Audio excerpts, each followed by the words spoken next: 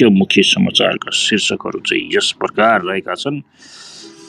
आज चाहिँ नि समेटिन सक्ने समाचारमा प्रमुख प्रसङ्ग रहेको छ पेट्रोलियम पदार्थको मूल्य वृद्धि प्रमुख समाचार रहेको छ भने दोस्रो चाहिँ नागढुङ्गा सिस्ने खोला सुरुङ मार्गको मुख्य सुरुङको ब्रेक थ्रु भएको छ। हिजो प्रचण्डजी हाम्रो पुष्पकमल दाहाल प्रधानमन्त्रीजी गएर चाहिँ ब्रेक थ्रु गरेको कुराहरू पनि समाचारमा उल्लेख हुन सक्छ। त्यस्तै गरेर आजको समाचारमा अरुण भ्याली हाइड्रो पावरको करिब 20 लाख हिस्सा सेयर लिलामी बिक्रीमा भनेर चाहिँ आएको छ। यो समाचार पनि शीर्षकमा चाहिँ समेटिन सकिने सम्भावना बोकेको छ। त्यस्तै गरेर आज सुनको मूल्य बढ्यो, तोलामा कति पुग्यो भनेर फेरि सुनको मूल्य चाहिँ उतार चढावहरू भइरहेको कुराहरू पनि समाचारमा उल्लेख गर्न सकिन्छ। त्यस्तै गरेर कुमारी ब्याङ्कको 4,50,000 किता संस्थापक सेयर लिलामी खुल्यो भन्ने खालको कुरा पनि समाचारमा उल्लेख हुन सकिन्छ। त्यस्तै गरेर प्रभु इन्सुरेन्सको वैशाख 20 गते एजिएम के छन् त एजेन्डा भनेर पनि समाचार उल्लेख हुन सक्छ। भने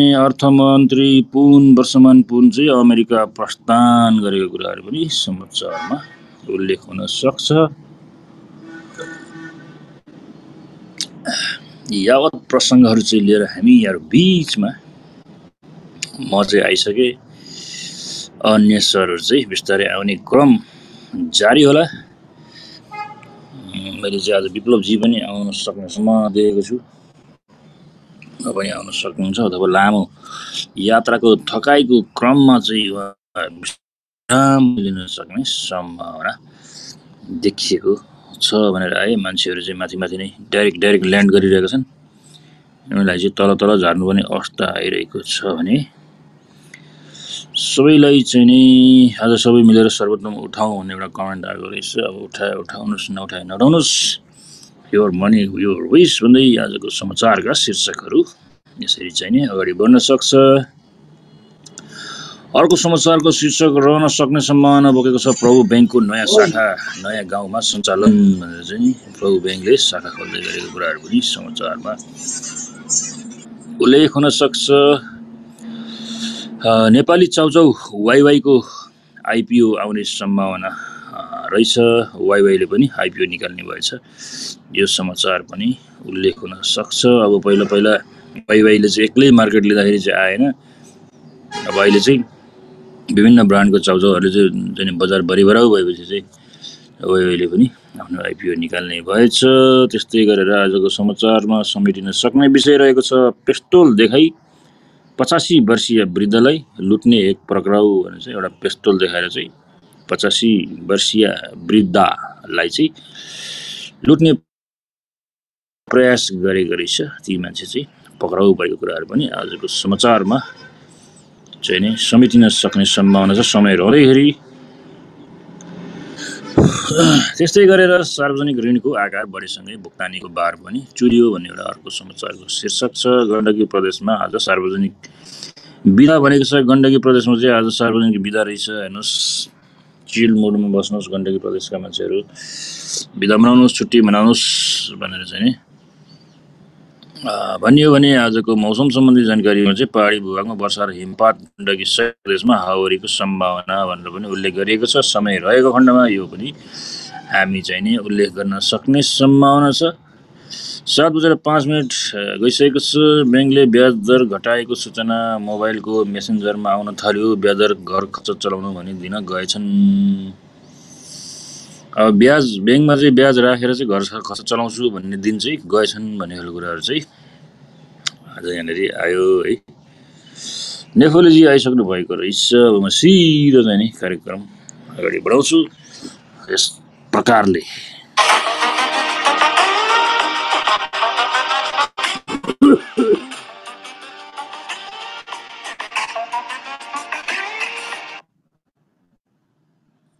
आज चाहिँ के रहेछ भन्दाखेरि वैशाख 4, 2081 मङ्गलबार अप्रिल 16, 2024 सूर्योदय बिहान 5:38 14 सेकेन्ड भयो भने सूर्यास्त साँझ 6:29 11 हुनेछ। भने आज चैत्र शुक्लको अष्टमी नेपाली सम्वत 1144 र आजको दिन भनेको चाहिँ 12 घण्टा 50 मिनट र 57 सेकेन्डको रहनेछ। भने चन्द्र राशि चाहिँ कर्कट राशिमा विराजमान भएको अवस्था छ। भने आज दिन विशेष कार्यक्रममा चाहिँ के छ त भन्दाखेरि आज जनवाह ध्वज जात्रा, सेतो मचिन्द्रनाथ जात्रा, चैते दशैं, हो अष्टमी व्रत, गोरखकाली पूजा भनेर चाहिँ आज नै लामो चाहिँ नि प्रसङ्गहरू रहेछन्। हेर्नुहोस् आजको दिन विशेषमा चाहिँ विभिन्न किसिमको चाहिँ नि चाडबाडहरू रहेछ। अब यसो सर्टकटमा म भन्ने कोसिस गर्नेछु। दसैँको एउटा प्रतिबिम्ब यस वर्षको चैते दशैं वैशाखमा पर्न गएको छ है। चैते दशैं चाहिँ वैशाखमा पर्न गएको छ। यो नेपाल हो, नेपालमा जे पनि हुन्छ हेर्नुहोस्, चैतको दशैं चाहिँ वैशाखमा पर्न गएको छ। यो चैते दशैं असोज कार्तिकमा आउने मुख्य दशैं एउटा प्रतिबिम्ब चाड हो। पुरानो कथन अनुसार पहिलो मुख्य दशैं चैतमा पर्ने गर्दथ्यो, तर उक्त समय सुक्खा भएर खडेरी पर्ने मौसम बदली साथै दशैंको गरिष्ठ भोजन अनि हिँडडुलको धेरैजना बिरामी परेपछि दशैंलाई वर्षको मध्यममा सारिएको मान्यता छ। जसो चैते दशैंको रौनक पनि कम छैन। चैते दशैंलाई कतिपय ठाउँमा सानो दशैं भन्ने चलन पनि छ। भारत, बङ्गलादेश अनि म्यानमार चैते नवरात्रि भन्ने चलन पनि छ भन्ने गरी छ। चैतेको चाहिँ नि व्याख्यान त अब यहाँ अलिकति लामो। चैत्र शुक्ल अष्टमीको के गरेर भन्दाखेरि चैत्र शुक्ल अष्टमीको दिन उपत्यका भेश्वरी, दक्षिणकाली, रक्तकाल भगवती, मैतीदेवी र सङ्कटामा बिहानदेखि नै दर्शनार्थीहरूको घुइँचो लाग्ने गर्दछ। तलेजु भवानी, हनुढोका दरबार स्क्वायर, भक्तपुर दरबार स्क्वायर लगायतका उपत्यकामा मन्दिरहरूमा दिन्छ र यस्ता बलि दिने कार्यक्रममा नेपाली सेनाको समेत रहन्छ भन्ने कुराहरू आयो। राजा रामचन्द्र चाहिँ श्रीराम चाहिँ वनवास सकिएको दिन भन्ने खालको कुरा पनि छ। आजकै दिन पुरुषोत्तम प्रभु श्री रामचन्द्र आफ्नो 14औं वर्ष वनवास सकाएर अयोध्या फर्किनु भएको मानिन्छ। आफ्नो श्रीमती सीताको अस्मिता रक्षार्थ पापी रावणको दुस्संस्कार र अरुमुखी व्यवहारबाट संसारलाई जगाउन भगवान श्रीले रावणको गर्नुभएको थियो। यसरी रावणको वध गर्न देवी दुर्गाले रामलाई मद्दत गर्नुभएको थियो। आज राम अनि दुर्गा लगायत अन्य धेरै देवी देवताहरूको पूजा गरिन्छ। यी सम्पूर्ण कुराहरू उहाँहरूको 14 वर्षे वनवासभित्रै भएको थियो। आज अर्थात् चैते दशैंका दिन उहाँको सकुशल आगमन भएकोमा अयोध्यावासी लगायत सबै असत्यमाथि सत्यको जितको रूपमा चैते दशैं मनाइएको हुन् भन्ने सामाजिक मान्यता पनि रहेको छ भनेर भनियो। आज भौमाष्टमी पनि व्रत रहेछ।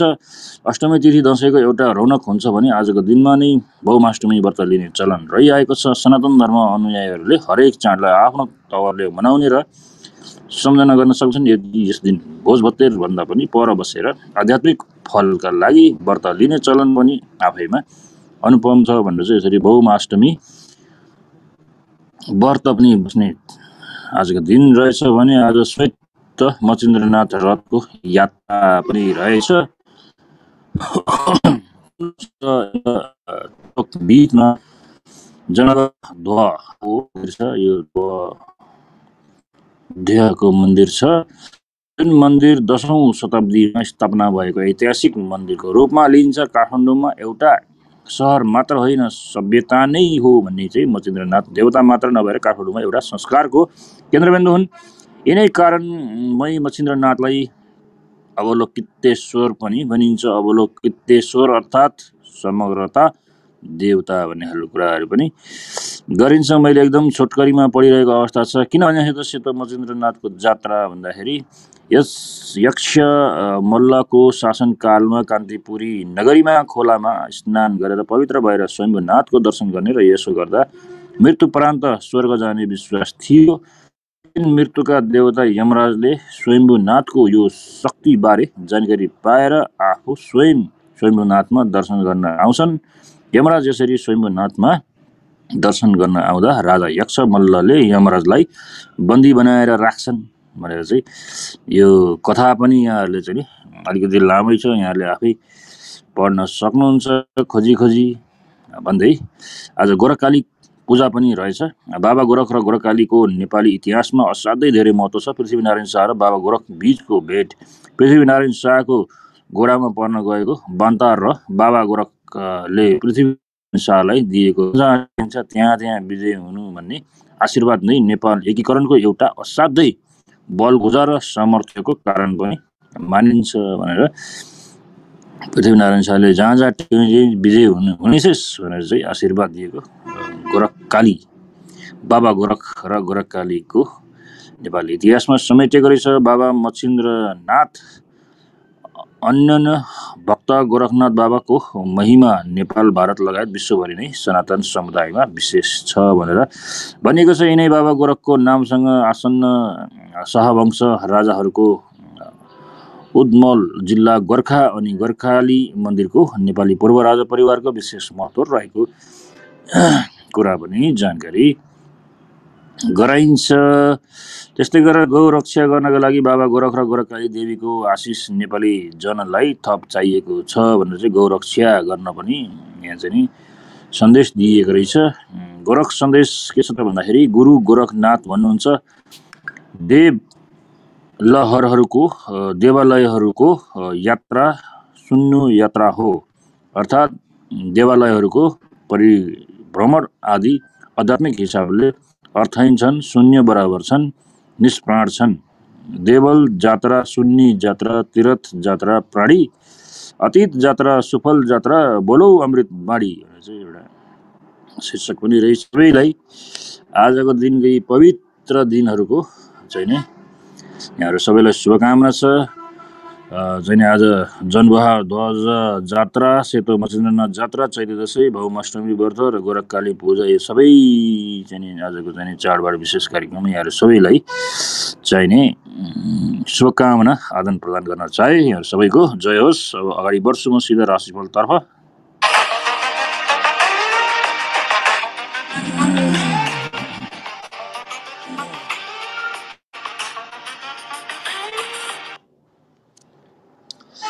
आजको राशिफलहरू यस प्रकार रहेको छ।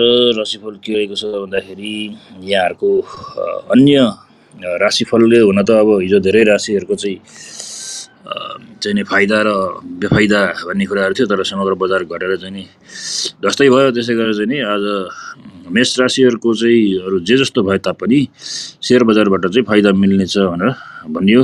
अगाडि बढ्छ सिधा चाहिँ नि वृष राशितर्फ।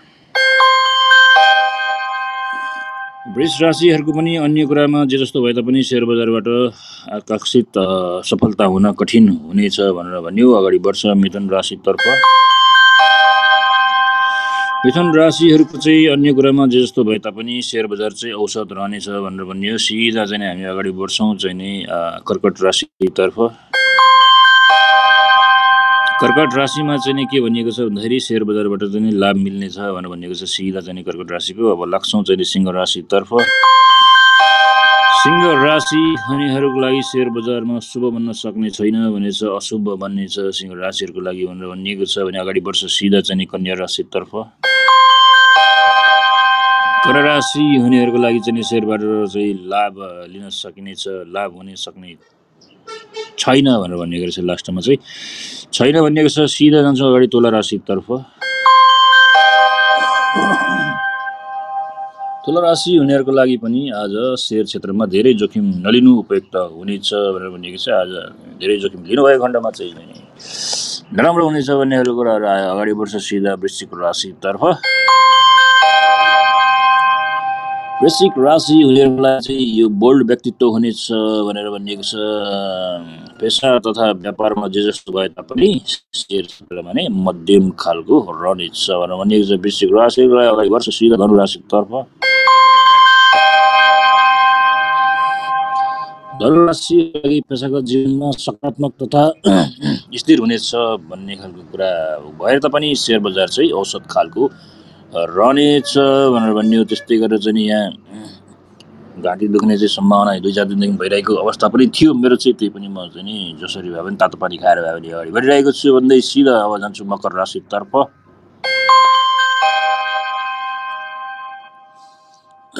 मकर राशि हुनेहरूको लागि पेसागत जीवन सकारात्मक रहनेछ र अन्य कुरा जे जस्तो भए तापनि सेयर बजारबाट भने लाभ मिल्नेछ भनेर भनियो। मकर राशिको लागि बधाई छ। त्यस्तै गरेर अगाडि बढ्छ सिधा कुम्भ राशितर्फ। कुम्भ राशि उनीहरूको लागि पेसागत जीवनमा ठिक्क गतिमा पाइला चाल्नु होला र अन्य जे जस्तो भए तापनि अलिकति रिस कडा हुने खालको स्वभाव रहेछ आज कुम्भ राशिको। धेरै नरिसाउनु लोन्दाई शेयरबाट भने लाभ मिल्ने छैन भनेर भनिएको छ कुम्भ राशि। र अन्तिममा जान्छु मीन राशितर्फ। मीन राशि उनीहरूको लागि लक्ष्यहरूमा पुरा हुनेछन्, लक्ष्यहरू चाहिँ पुरा हुनेछन् भनेर भन्यो र अन्य जीवन पेसा व्यवसाय जे जस्तो भए तापनि शेयर बजारबाट भने लाभ मिल्नेछ भनेर भन्यो मीन राशिको लागि। हस्त दर्शक वृन्दहरू चाहिँ नि अब मैले आजको यो प्रसङ्ग चाहिँ सके। अन्य विभिन्न शीर्षकहरू पनि छन् चाहिँ अब समय रहेको खण्डमा म अगाडि आउने छु भन्दै म आजलाई बिदा हुन चाहे। धन्यवाद धन्यवाद धन्यवाद।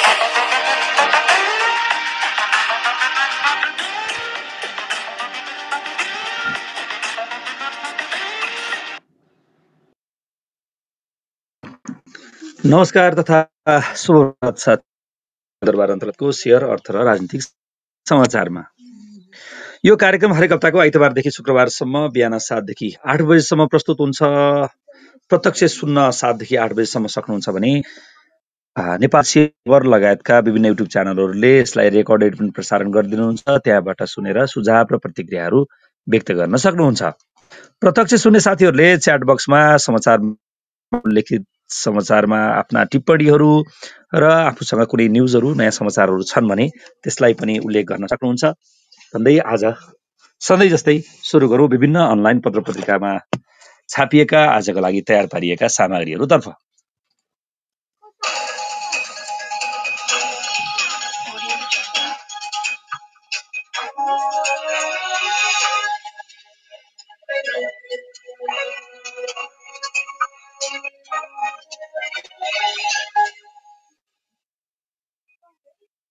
सधैँ जस्तै सुरु गरौँ अनलाइन खबरको पहिलो खबर।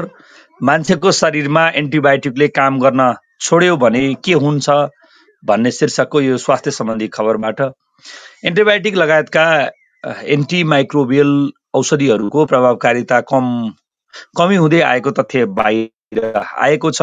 एन्टिबायोटिक जस्ता प्रतिजैविक पदार्थ जसले स्वास्थ्य उपचारका लागि संक्रमण गराउने सूक्ष्म जीव विरुद्ध औषधिको रूपमा प्रयोग गर्छन्।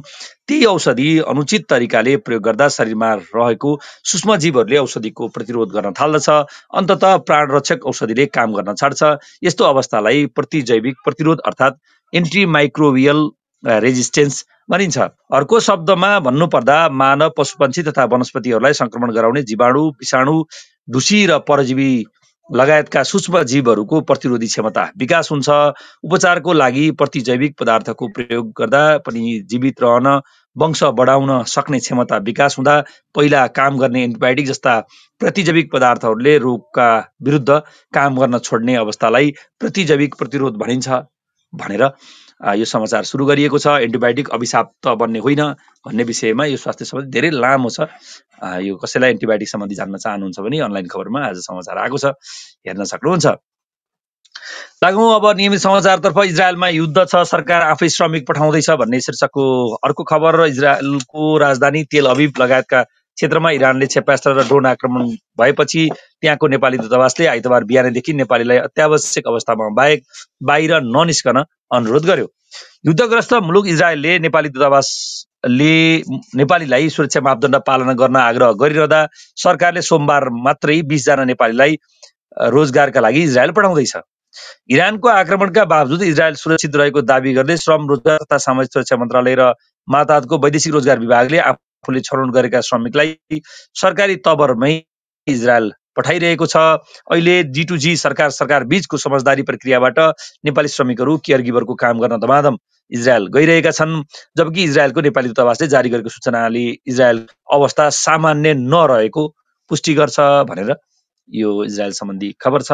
अब देशबाट श्रमिकहरू फेरि नयाँ श्रमिकहरू पनि गइराखेको भन्ने समाचारमा उल्लेख भयो। कोशीको त्यो गठबन्धन जसले बगायो केन्द्रको गठबन्धन सुदूरपश्चिमले यो गठबन्धनलाई के गर्ला भन्ने खबर पनि अनलाइन खबरमा छ। सुदूरपश्चिमबाट उदाएको क्षेत्रीय दल नागरिक मुक्ति पार्टी यति बेला जटिल अन्तर्कलहमा मात्रै फसिरहेको छैन, बरु काठमाडौँकै नयाँ सत्ता गठबन्धनभित्र समेत द्वन्द्व सिर्जना गर्न पुगेको छ। 2 महिना अघि कोशी प्रदेशभित्रको तत्कालीन कांग्रेस माओवादी झगडा उत्कर्षमा पुग्दा गठबन्धन नै टुटेको थियो। माओवादीले कांग्रेसको समर्थनमा इन्द्रबहादुर आङ बोलाई मुख्यमन्त्री बनाउन खोज्दा एमालेको समर्थनमा कांग्रेस संस्थापन इतरका केदार कार्की मुख्यमन्त्रीमा नियुक्त भएका थिए। राष्ट्रिय सभा चुनावमा कांग्रेस माओवादी सहितको गठबन्धनको समर्थन पाएकी माओवादीकी चन्दा कार्की हारेकी थिइन्। यसमा माओवादीले कांग्रेसले भोट नदिएको आरोप लगाएको थियो। त्यति बेला सुदूरपश्चिम प्रदेशभित्र नयाँ मुख्यमन्त्री को बन्ने हानताप चलिरहँदा त्यसको पराकम्प एमाले माओवादी सहितको नयाँ गठबन्धनभित्र देखिन थालेको छ। एमाले र माओवादी केन्द्रको समर्थनमा नागरिक मुक्ति पार्टी नौपाका अध्यक्ष रञ्जिता चौधरी पक्षधर कैलाश चौधरी मुख्यमन्त्रीको दाबी गरिरहेका छन्। प्रतिपक्षमा रहेको कांग्रेसको समर्थन लिएका नौपाकै लक्ष्मण किशोर चौधरीले मुख्यमन्त्री दाबी गर्न नयाँ गठबन्धनभित्रकै एकीकृत समाजवादीको पनि साथ लिएको छ। लक्ष्मण किशोरलाई रेशम चौधरीको पनि साथ रहेको छ। यही नौपा विवाद काठमाडौँको नयाँ सत्ता समीकरणमा संक्रमित हुन पुगेको हो, जसले फागुन तेस्रो साता बनेको एमाले माओवादी एकीकृत समाजवादी रासोपा जसोपा लगायतको गठबन्धनमा धाँजा फाट्न उत्प्रेरकको भूमिका खेल्न सक्छ। एमाले र यसै दलबाट फुटेर बनेको एकीकृत समाजवादी सुदूरपश्चिमलाई देखाउँदै एक अर्का विरुद्ध प्रश्न मात्रै उठाइरहेका छैनन्, नयाँ राजनीतिक जटिलतातर्फ संक्रमण हुन सक्ने चेतावनी समेत दिइरहेका छन् भनेर यो अनलाइन खबरमा उल्लेख गरिएको थियो। यसपछि अर्को खबरतिर लागौं। खबर छ एकदमै चर्चित खबर पछिल्लो 24 घण्टादेखि सुप्रिम सहकारीको 14.25 करोड गोर्खा मिडियामा रविको नाममा 2 करोड भनेर रवि लामिछानेको फोटो सहित यो खबर अनलाइन खबरले छापेको छ। बुटोलको सुप्रिम बचत ऋण सहकारीको 14 करोड 29 लाख रुपियाँ भन्दा बढी रकम गोर्खा मिडिया नेटवर्क प्रालिगमा लगानी भएको पाइएको छ। यसमध्ये 2 करोड रुपियाँ प्रक्रिया पूरा नगरी रवि लामिछानेको नाममा ऋण लिएको पाइएको छ। गोर्खा मिडिया नेटवर्कले 11 फागुन 2077 मा ग्यालेक्सी टिभी सञ्चालनमा ल्याएको थियो।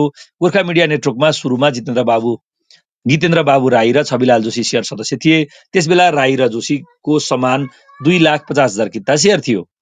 टिभी सञ्चालनमा आएको 1 वर्ष नपुग्दै 7 पुस 2078 मा हालका उपप्रधान तथा गृहमन्त्री रवि लामिछानेले 1,80,000 किता शेयर सहित प्रबन्ध निर्देशक बनेका थिए।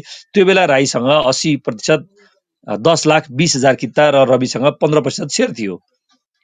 जितेन्द्र बाबु र उनको समूहले काठमाडौँ, बुटोल, पोखरा, चितवन, वीरगञ्ज लगायतका शहरमा सञ्चालन गरेको सहकारीको करोडौं रकम ग्यालेक्सी टिभीमा लगानी गरेको देखिएको छ। बुटोलको सुप्रिम सहकारीको मात्र 14 करोड 29,36,000 रुपियाँ भन्दा बढी र टिभीमा लगानी भएको प्रहरी अनुसन्धानले देखाएको छ भनेर यो रकम र व्यक्ति को मार्फत भनेर मिति उल्लेख गरेर विभिन्न लेखिएको छ।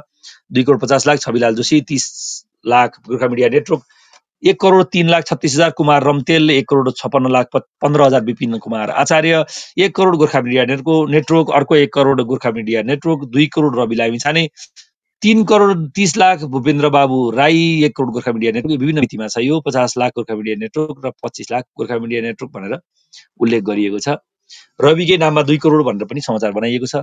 रासोपा सह महामन्त्री आचार्य पनि जोडिए भन्ने कुराहरू छन् र गोर्खा मिडिया नेटवर्कमा गएको सुप्रिम सहकारीको रकम भनेर यो 3 पुस्ते सहित सबै कुराहरू उल्लेख गरेर यसमा यो पेजै अपलोड गरेको छ। यो अनलाइन खबरले हेर्न सक्नुहुन्छ।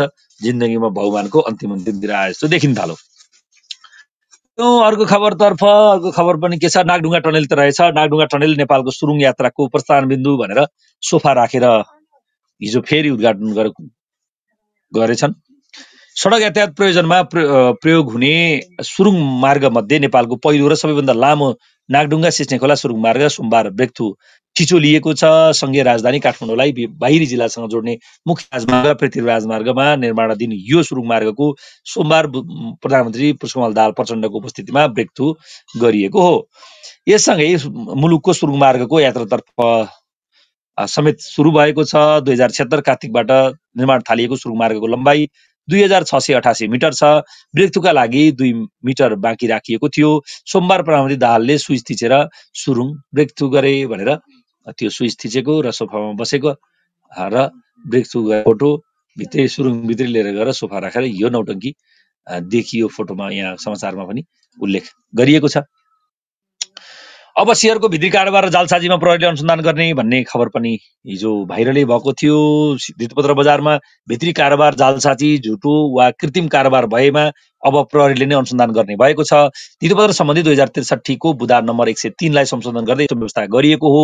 राजपत्रमा प्रकाशित गरी ऐन कार्यान्वयनमा ल्याइएको छ। संशोधित ऐन अनुसार अब शेयरको भित्री कारोबार, जालसाजी, कृत्रिम वा झुटो कारोबार गरी मूल्य उतार चढाव वा स्थिर गराएमा, मिलेमतोको कारोबार गराउने गरेमा, झुक्क्याउने विवरण दिएमा, जालसाजी युक्त गरेमा, कारोबार गरेमा वा कसैलाई झुक्क्यानमा पारेमा यस्ता उजुरीको अनुसन्धान प्रहरीले गर्ने भएको हो।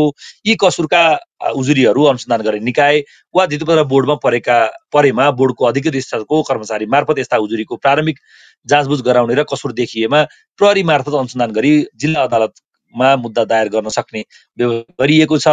बोर्डमा उजुरीको प्रारम्भिक जाँचबुझपछि अनुसन्धान गर्न उजुरी सङ्कलित विवरण र प्रमाण सहितको मिश्रित कागजात 30 दिनभित्र प्रहरी प्रधान कार्यालयमा पठाउनु पर्ने व्यवस्था संशोधित ऐनमा गरिएको छ। मिश्रित कागजात पठाउँदा बोर्डको तर्फबाट अनुसन्धानमा समन्वय तथा सहयोग गर्न बोर्डको कुनै अधिकृतको नाम समेत खुलाई पठाउन सकिने व्यवस्था गरिएको छ। प्रहरीले बोर्डसँगको सहकार्यमा अनुसन्धान गरिसकेपछि सरकारी वकिल कार्यालयमा पठाउनु पर्ने र सरकारी वकिलले मुद्दा चल्ने नचल्ने निर्णय गरी मुद्दा चल्ने भएमा सम्बन्धित जिल्ला अदालतमा दायर गर्ने व्यवस्था गरिएको छ।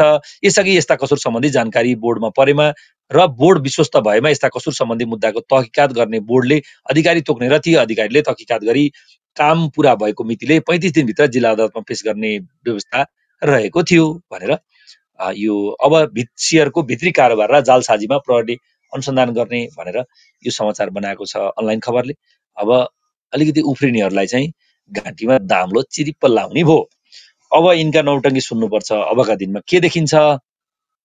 लागौँ अर्को खबरतर्फ। ब्याज तिर्न नयाँ ऋण दिन्छन् बैंक, नीतिगत मुद्दा भन्दा व्यवस्थापकीय काममा व्यस्त सञ्चालक भन्ने शीर्षकको यो खबर छ।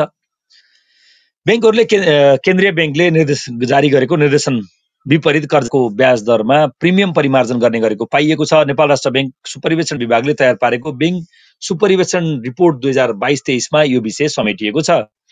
प्रतिवेदनमा बैंकहरूले राष्ट्र बैंकको निर्देशन विपरीत ग्राहकलाई कर्जाको प्रिमियम परिवर्तन गरेको पाइएको छ। यसरी प्रिमियम परिवर्तन गरेर ब्याज बढाएको भन्दै राष्ट्र बैंकले 2021-22 मा असुल गरेको ब्याज राष्ट्र बैंकले फिर्ता गर्न लगाएको थियो। गत आर्थिक वर्षमा पनि यसरी ब्याज परिमार्जन गरिएको पाइएको प्रतिवेदनमा उल्लेख गरिएको छ।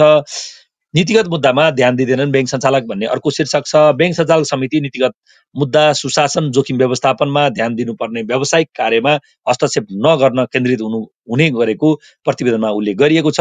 बैंक सञ्चालक समितिको एजेन्डा कर्जा मूल्याङ्कन, स्वीकृति, कर्जा रिकभरी र खरिदमा केन्द्रित भएको देखिन्छ प्रतिवेदनमा उल्लेख छ। बोर्डले नीतिगत मुद्दामा छलफल, सुशासन, लेखा परीक्षण, जोखिम व्यवस्थापनमा कम ध्यान दिने गरेको देखिएको छ। कतिपय बैंकको कर्जा रिकभरी योजना नीति, सुशासन नीति, सञ्चालक शिक्षा कार्यक्रम, मार्गदर्शन नै तर्जुमा नगरेको सुपरिवेक्षण प्रतिवेदनमा उल्लेख गरिएको छ। केही बैंकले नीति तर्जुमा गरे पनि कतिपय समयमै पुनरावलोकन र अध्यावधिक गरेका छैनन्। यस्तै कम्पनी ऐन अनुसार अधिकांश बैंक महिला सञ्चालक नभएको राष्ट्र बैंकले समेत उल्लेख गरेको छ। यस्तै बैंकको प्रमुख कार्यकारी अधिकृत सीईओ को सम्झौता अनुसार कार्य सम्पादन मूल्याङ्कन नै नहुने देखिएको राष्ट्र बैंकले उल्लेख गरेको छ। बैंक सीईओ बीच भएको सम्झौता अनुसार कतिपय बैंकका सीईओहरूको कार्य सम्पादन मूल्याङ्कन नभएको छैन प्रतिवेदनमा छ। बैंकहरूको सञ्चालक समितिमा विगतमा गरेका निर्णयका कार्यान्वयनको अवस्था र व्यवस्थापनलाई दिएको निर्देशनको समीक्षा गर्ने अभ्यास नै छैन। जोखिम व्यवस्थापनमा लापरवाही भनेर पनि शीर्षक छ। कर्जा को ब्याज तिर्न पुनः कर्जा भन्ने पनि उपशीर्षक अर्को राखिएको छ। संस्थागत निक्षेप उच्च हुँदा तरलता जोखिम भन्ने शीर्षक पनि उल्लेख छ। सम्पत्ति शुद्धिकरणमा कमजोर संयन्त्र रहेको पनि कुरा उल्लेख गरिएको छ।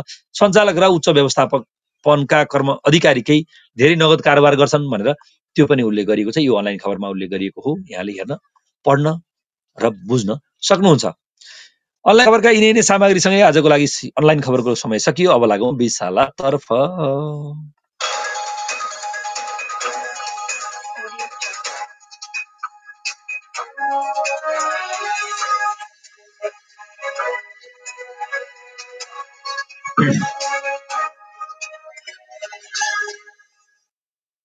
अब धितोपत्र बोर्ड अध्यक्षबिन नहुने, अध्यक्षको अनुपस्थितिमा अर्थ मन्त्रालयका प्रतिनिधिले जिम्मेवारी सम्हाल्ने भन्ने शीर्षकको 20 सालको पहिलो खबर छ।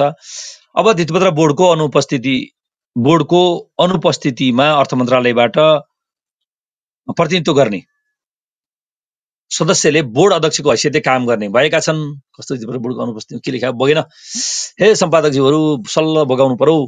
धितोपत्र ऐन सम्बन्धी ऐन 2063 मा संशोधन गर्दै यस्तो व्यवस्था गरिएको हो। धितोपत्र सम्बन्धी ऐन सहित अन्य विभिन्न ऐनलाई संशोधन गर्न बनेको सम्पत्ति शुद्धिकरण, निवारण तथा व्यावसायिक वातावरण प्रवर्धन सम्बन्धी केही ऐन संशोधन गर्न बनेको विधेयक संशोधन भएको हो। यो सँगै अब धितोपत्र बोर्ड अध्यक्षविहीन नहुने भएको छ। अब धितोपत्र बोर्डमा कुनै कारणवश कार्यकारी अध्यक्षको पद रिक्त हुन गएमा स्वत बोर्डमा अर्थ मन्त्रालयबाट प्रतिनिधित्व गर्ने सदस्यले बोर्ड अध्यक्षको हैसियतमा काम गर्नेछन्। ऐनको दफा 7 को उपदफा 7 पछि उपदफा 8 थपिएको छ, जसमा अन्यत्र जेसुकै कुरा लेखिएको भए तापनि अध्यक्षको पद रिक्त भएमा उपदफा 7 बमोजिम नेपाल सरकारले निजलाई हटाएमा निजलाई निलम्बन गरी बोर्डको कामकाज गर्न नमिल्ने भएमा बोर्डमा अर्थ मन्त्रालयबाट प्रतिनिधित्व गर्ने सदस्य बोर्डको अध्यक्षको हैसियतमा काम गर्नेछ भन्ने कुरा उल्लेख गरिएको छ। यो नयाँ कानुनी व्यवस्थासँगै र अहिले बोर्डको अध्यक्ष पद रिक्त रहेको अवस्थामा अब स्वत धितोपत्र बोर्डको अध्यक्षको जिम्मेवारी रितेश कुमार साक्यले पुग्ने भएका छन्। रमेश कुमार हमालको कार्यकाल पुस 20 गते सकिएसँगै बोर्ड यति बेला अध्यक्षविहीन अवस्थामा छ। अब नयाँ अध्यक्ष नियुक्त नहुँदासम्म रितेश साक्यले नै बोर्डको अध्यक्षको जिम्मेवारी पूरा गर्नेछन्। यसअघि बोर्ड अध्यक्षविहीन बन्दा धितोपत्र बोर्डकै वरिष्ठ अधिकारीले निमित्त अध्यक्षको जिम्मेवारी सम्हाल्दै आएका थिए। तर अब भने अर्थ मन्त्रालयको प्रतिनिधिले यस्तो जिम्मेवारी सम्हाल्ने भएका हुन् भनेर 20 सालमा यो कुराहरू उल्लेख गरिएको छ। हिजो पनि घट्यो नेप्से फाइनान्स उत्पादन समूहमा सर्वाधिक गिरावट भनेर यो समाचार बनाएको छ 20 सालले। साताको दोस्रो कारोबारको दिन नेपाल स्टक एक्सचेन्ज नेप्सेमा दोहोरो अङ्कको गिरावट आयो। नेप्से परिसूचक 0.83% अर्थात् 16.82 अङ्कले घटेर 2006.52 बिन्दुमा सीमित भएको छ। यो दिन बलिया र राम्रो कम्पनीको मापक सेन्सिटिभ इन्डेक्स पनि 0.67%ले घटेर 355.78 बिन्दुमा झर्यो। नेप्सेमा सूचीकृत कम्पनी मध्ये 314वटा कम्पनीको कारोबार भयो। 72,12,667 किता शेयरको 2,79,38,38 रुपियाँ भन्दा बढीको कारोबार भयो। आजका बजारका जानकार उही जय शम्भु किनको कुरा कति सुन्नु, निमानन्द कणेल छन् अर्का भने अरू यी दुईजनाको कुरा लिएको रहेछ। मलाई त किन यिनीहरूको कुरा त पढ्नै मन लाग्दैन, गाली चाहिँ नगर्नु होला। लागौँ अर्को खबरतर्फ। धितोपत्र ऐन 2063 संशोधन इन्साइडर ट्रेडिङको घटनामा प्रहरीले अनुसन्धान गर्ने भन्ने कुरा अघि हामी अनलाइन खबरमा पढ्यौँ। यो पनि 20 सालले लेखेको छ। उही नै कुराहरू हुन्। आइपिओ निष्कासन गर्ने तयारीमा वाइवाई भन्ने कुरा पनि 20 सालमा छ। नेपालको प्रसिद्ध चाउचाउ वाइवाई पनि आइपिओ निष्कासन गर्ने भएको छ। चौधरी ग्रुपका म्यानेजिङ डाइरेक्टर निर्माण चौधरीले वाइवाईको आइपिओ निष्कासन गर्ने तयारी भइरहेको बताएका हुन्। चौधरीले एक्समा पोस्ट गर्दै यसबारे जानकारी दिएका हुन्। उनले लेखेका छन्, हामी तपाईको मनपर्दो चाउचाउ वाइवाईको नेपालमा आइपिओ निष्कासन गर्ने योजना बनाइरहेको कुरा सेयर गर्न पाउँदा खुसी अनि रोमाञ्चित छौं। वाइवाईले लामो समयदेखि नेपाली बजारमा आफ्नो प्रभुत्व कायम गरिरहेको छ। अहिले भने करेन्ट जस्ता नयाँ ब्रान्डले वाइवाईलाई चुनौती दिइरहेको छन्, जसले गर्दा कम्पनीले नयाँ व्यावसायिक रणनीति बनाउनका लागि आइपिओ निष्कासन गरेर शेयर बजारबाट स्रोत जुटाउने तयारी गरेको हुन सक्छ। चौधरी ग्रुपले वाइवाई चाउचाउको आइपिओ निष्कासन गर्ने भएपछि नेपालका ठूला व्यापारिक घरानाहरू पनि दोस्रो बजारमा स्वीकृत हुने क्रम बढ्ने विश्वास यस क्षेत्रसँग सम्बन्धित विज्ञहरूले गरेका छन् भनेर गरियो। लास्टमा व्यापार घटेपछि गर्ने भने त आइपिओ निष्कासन हो, त्यो सबैलाई थाहा भएकै कुरा हो। कमाउन्जेल चाहिँ आफूलाई र नाफा कम हुन थालेपछि र घाटा हुन थालेपछि त जनताको टाउका त हुने कुरो भइगयो।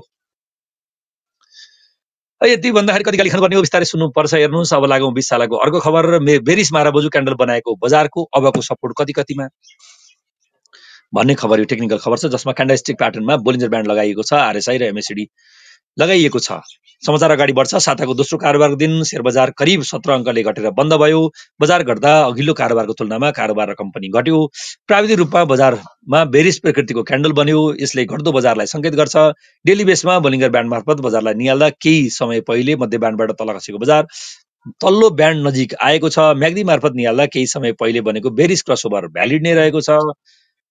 आरएसआई RSI 60 को तहबाट खसेर हाल 42 को तहसम्म आएको छ। यस्तो बिन्दु घट्दो बजारमा ओभरसोल्ड जोन 30 भन्दा पनि तल आउन सक्छ।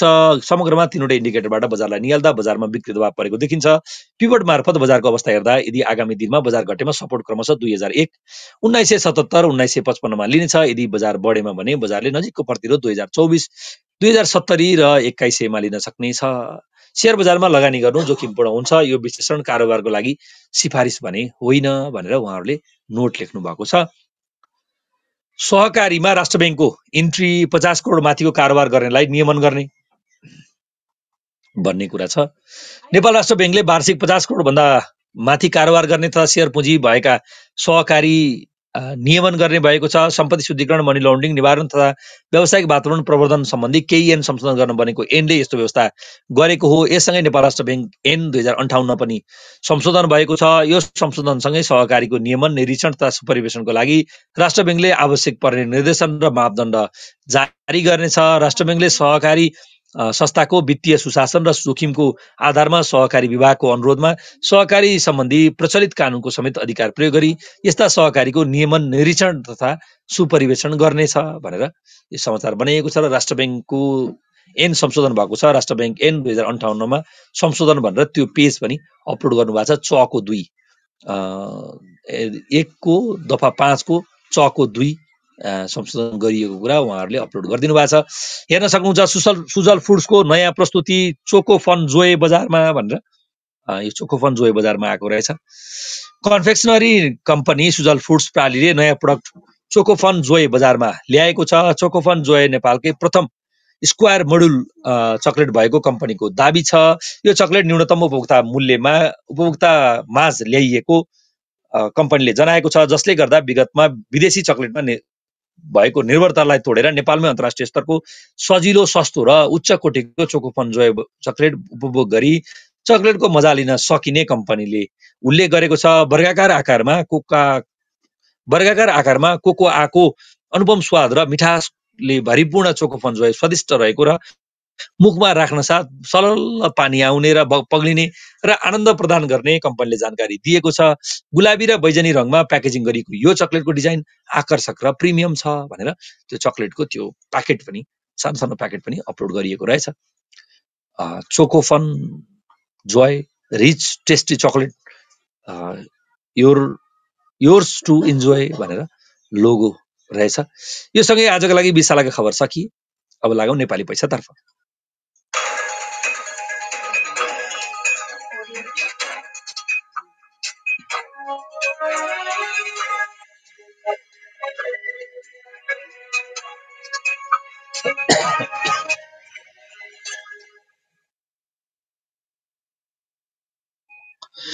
सूर्यज्योति लाइफ इन्सुरेन्सको कहिले बस्दैछ एजीएम, कहिले हुँदैछ बुक क्लोज, शेयर धनीलाई लाभांश प्रस्ताव भनेर यो खबर नेपाली पैसामा सुरुमा छ। सूर्यज्योति लाइफ इन्सुरेन्सले बुक क्लोजको मिति तय गरेको छ। कम्पनीले लाभांश प्रयोजनका लागि शुक्रबार वैशाख 7 गते बुक क्लोज तोकेको हो। तसर्थ बिहिबार वैशाख 6 गतेसम्म कायम हुने शेयर धनीले मात्रै सभामा भाग लिन र प्रस्तावित लाभांश पाउन सक्नेछन्। सूर्यज्योतिले वैशाख 21 गते वार्षिक साधारण सभा गर्दैछ।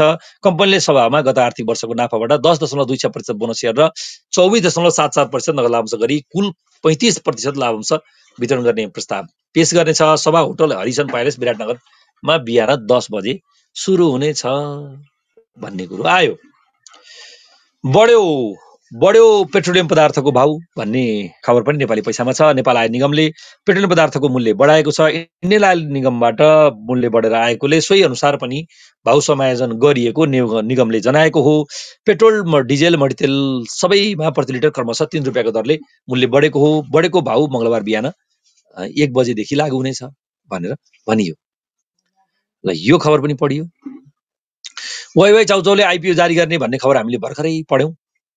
त्यो खबर नेपाली पैसाले छापेको छ। सर्ट टर्म ट्रेडरबाट उठ्यो 2 अर्ब 43 करोड पुँजीगत लाभ कर। लगानीकर्ताले कुन महिनामा कति तिरे सिजिटी भनेर यो खबर बनाइएको छ, जसमा साउन, भदौ, असोज, कार्तिकदेखि चैत्रसम्मको छ र इन्डिभिजुअल एलटी सिजिटी, इन्डिभिजुअल एसटी सिजिटी र टोटल कर्पोरेट सिजिटी र टोटल सिजिटी भनेर यो टेबल बनाइएको छ, जसलाई स्रोत दिएको छ सिडिएससी लाई। यो डेटा हेर्न सक्नुहुन्छ। यो खबर पनि मैले जानकारी गराएँ। चीनको पुँजी बजार गतिविधि 2 दशक यताकै न्यून भन्ने खबर पनि बनेको छ। चीनको मध्यमुखी र बाहिरको पुँजी बजारको गतिविधि दशकौंको तल्लो तहमा झरेको छ। चिनिया कम्पनीहरूले सन् 2024 मा मुख्य भूमिमा आइपिओ, फलो अन र परिवर्तनीय शेयर प्रस्तावहरू मार्फत 6.4 अर्ब डलर मात्र पुँजी उठाइएको लन्डन स्थित विदेशी वित्तीय प्रविधि कम्पनी डायोलोजिकको तथ्याङ्कलाई उद्धृत गर्दै फाइनेन्शियल टाइम्सले लेखेको छ भनेर यो खबरमा उल्लेख गरियो। चीनको शेयर बजार त एकदमै तल झर्यो भन्ने खबरहरू हामीले निरन्तर दैनिक जसो पढि नै रहेका छौँ।